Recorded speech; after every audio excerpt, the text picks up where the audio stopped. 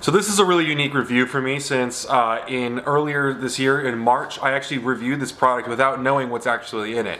If you're familiar with the channel and my philosophy about talking about products, I almost strictly talk based off of the supplement facts panel. I like to go off of the panel, and I like to review companies that I know what's on the panels in the product. So back in March, I had a really unique opportunity to review Warrior from Nutrex. I actually got it in December, but because of a few delays, coronavirus and all that stuff going on, it hasn't released until recently, and I was able to post my video about it in early March. So in that video, I talked about how I felt when I took it. I talked about the flavor. I speculated what I thought was in it, and I was kind of close in some ways. But today I'm actually going to break down the product, what's actually in it, and claimed, and talk a little bit about what that means. I'm not going to try it out and tell you about the flavor already, because if you want that, you can go to the other video and check that out. But a little bit of a breakdown on Warrior, the new line from Nutrex, their pre-workout.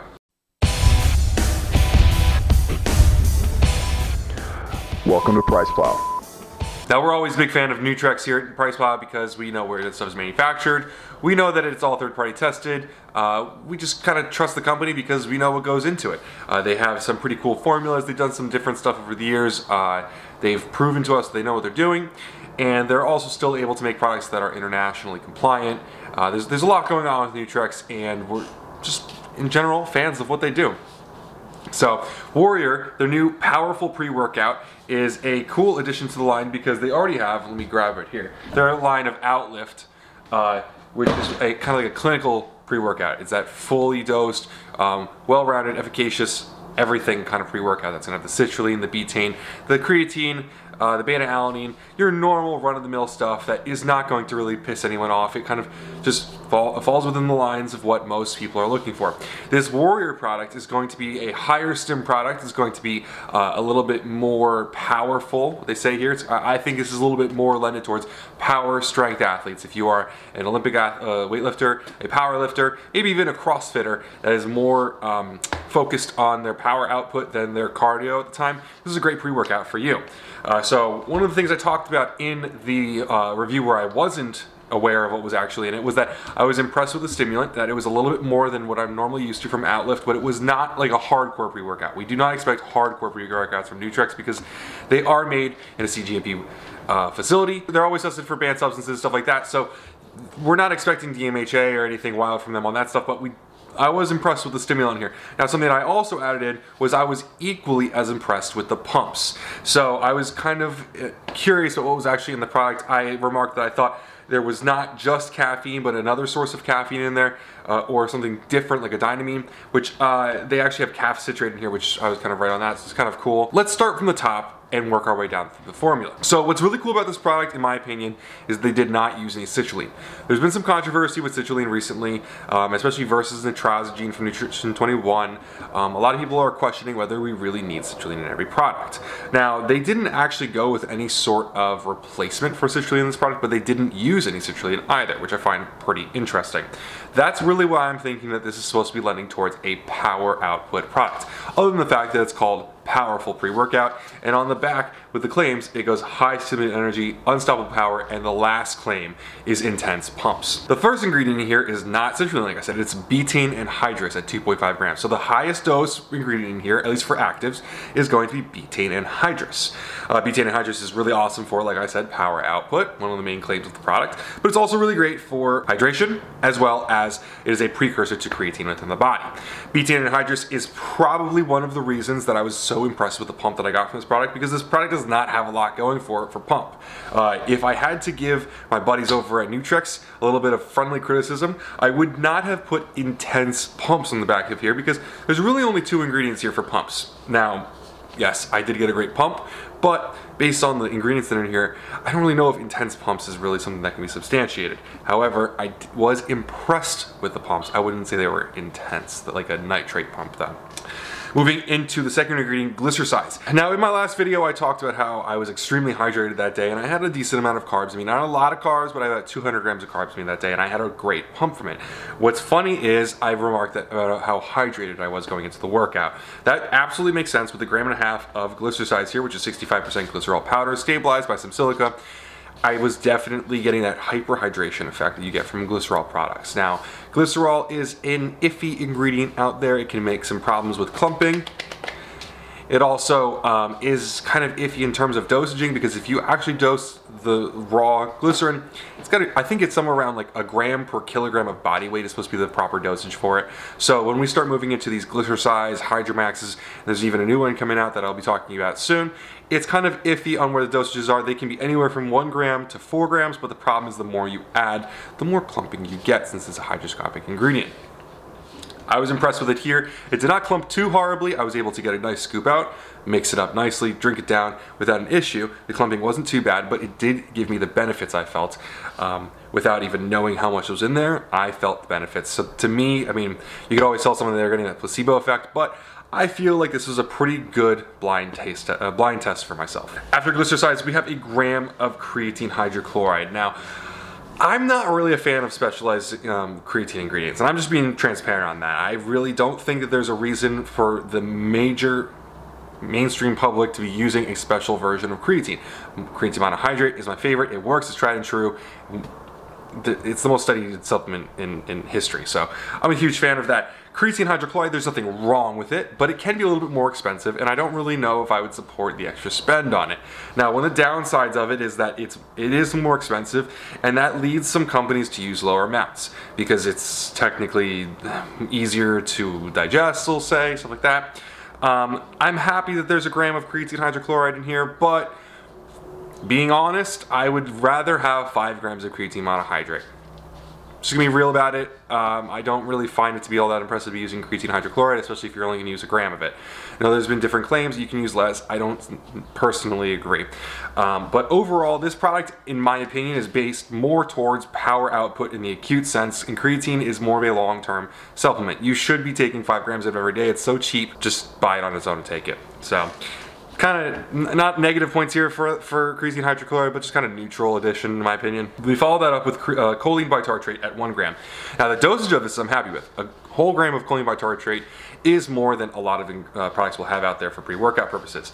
The only thing that I am neutral on, again, we don't know the source of the choline bitartrate. This could be the L isomer, it could be the R isomer. The L isomer, like Vitacholine, this is the trademark version, is a much better version. It's way more relevant to the way that your body intakes choline sources. It's gonna be a lot more useful. Choline bitartrate on the totem pole of cholines is probably one of the lower ones, but it's still useful as a choline source. If you're not getting whole eggs in often, this is gonna help you out with your choline for the day. It's gonna help your body produce acetylcholine, which helps brain function, memory, muscle connection with the brain. Brain muscle connection is awesome for getting squeezed out reps, making sure you're getting the pump that you need, and recruiting the muscle fibers that you're looking for during your workout.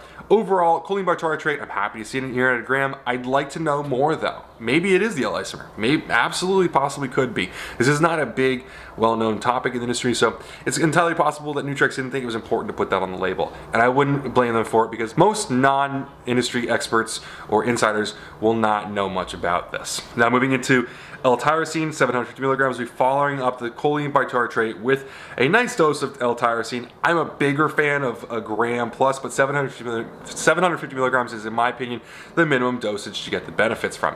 L-tyrosine is going to help out a lot with dopamine and serotonin production in the brain, or actually really the regulation between the two of them, and it's going to make sure that you are focused in for your workout. There are some pretty cool effects if you're like going above 2 grams, 3 grams. It can be really like laser focusy, but 750 milligrams here is going to help dial you in enough. It's not going to give you too much of that tunnel focus or anything. It's going to be pleasant. So now we get into the 2 caffeine sources I talked about before. We got caffeine anhydrous at 300 milligrams. That's already like an awesome dose. I'm a big fan of higher dose caffeine stuff. I'm either all or nothing. I either want a big dose caffeine or I want none at all with the pump product. And here we've got 300 milligrams of anhydrous. Caffeine anhydrous is your typical traditional caffeine that you're used to taking. 300 milligrams is going to be a nice kick in the pants. They follow that up with CAF citrate, K-A-F-F citrate.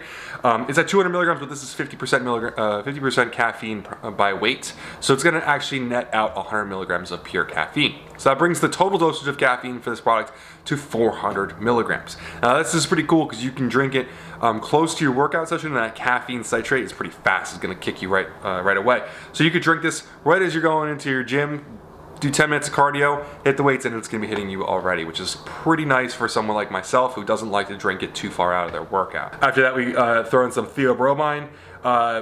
Theobromine at 200 milligrams is gonna be nice. It's gonna heat you up, get your blood moving. I'm a big fan of theobromine just because it gets me warm for the workout. There are some fat burning benefits here. Overall, it's just going to be an additional stimulant that's going to be alongside the caffeine. It kind of works synergistically with caffeine.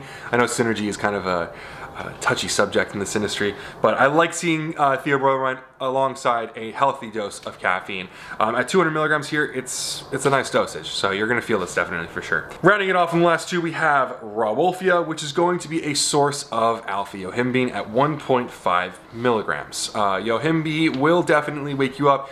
Some people will get some kind of negative physical effects, cold sweats, a little bit of paranoia, anxiety, but I personally react to this version very well. I'm personally a fan of it. I know Mike tends to try to limit the amount of yohimbine he gets because it'll give him like that cold sweat feeling, but here at 1.5 milligrams, I'm really not too concerned. 1.5 is going to be, I would say, an average dose of this is going to be at 2 milligrams, so it's a little bit below the average. It's going to be enough to warm you up, get you moving, get that blood flow really nice, but it's not going to be too much for your body to handle.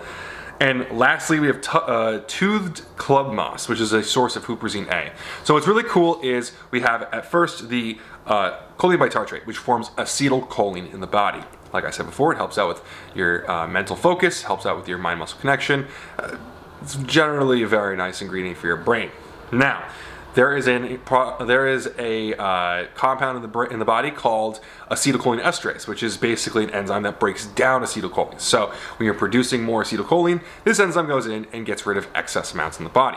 That's a normal thing for your body to do, but in this case, if we're trying to boost the amount, we don't want your body to be downregulating it as much.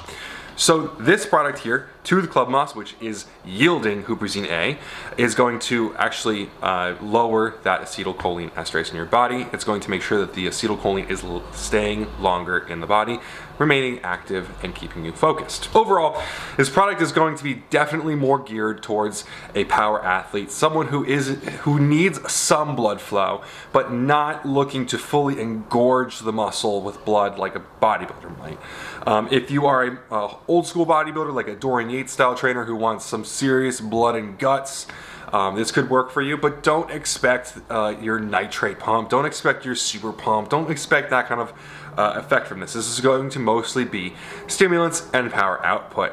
As long as you know that, I think it's a great product for most trainers. If you're looking to get a little bit more strength in the gym, have a little more fun, I think it's a great product. I don't think that that should be looked down upon. Sometimes a lot of consumers look down on products that are focused on one category of pre-workout nutrition instead of all of them, because we have gotten a little bit spoiled in these products that are like 28 grams and hit every single category. So I think Warrior is an affordable, cool option if you are looking for something a little more power oriented.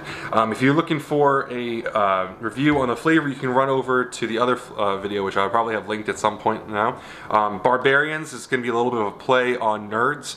I theorized that it was actually grape when I drank it, but knew there was something else in there, which is true. Nerds have grape flavors, but they also have other flavors in there. So enjoyed the flavor. I'm not a grape guy, but the other flavors kind of made it enjoyable to drink. So overall, guys, thanks so much for watching. If you're looking for more news, reviews, or interviews on Nutrex, or if you're looking for a good deal on Warrior, you can go over to PricePlow.com/Nutrex Research and use coupon code PricePlow for a nice little discount on the price. For all other questions, you can comment below. Love to answer your questions for you. Thanks guys for watching, and have a great day. Welcome to PricePlow.